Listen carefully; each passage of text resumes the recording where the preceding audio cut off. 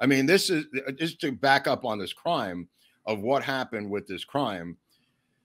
Her and Ronnie, aka Butch, on the right, numerous times conspired to kill the father.